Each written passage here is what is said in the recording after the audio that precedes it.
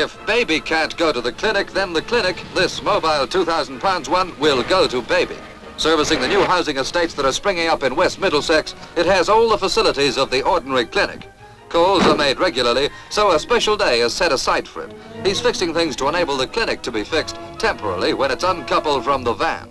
Fitted with stretcher doors, it can be used in an emergency as a mobile operating theatre or first aid post.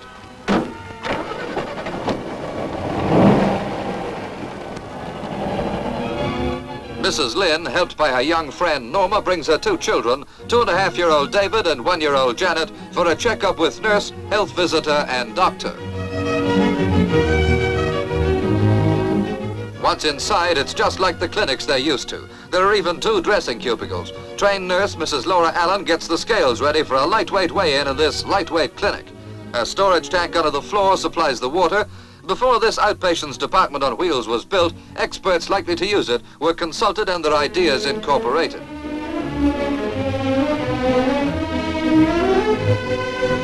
It's air-conditioned and it's kept warm under any conditions. All instruments are sterilized by Mrs. Allen. First, Janet makes the acquaintance of Miss Kathleen Slay, the local health visitor, who's also a trained nurse.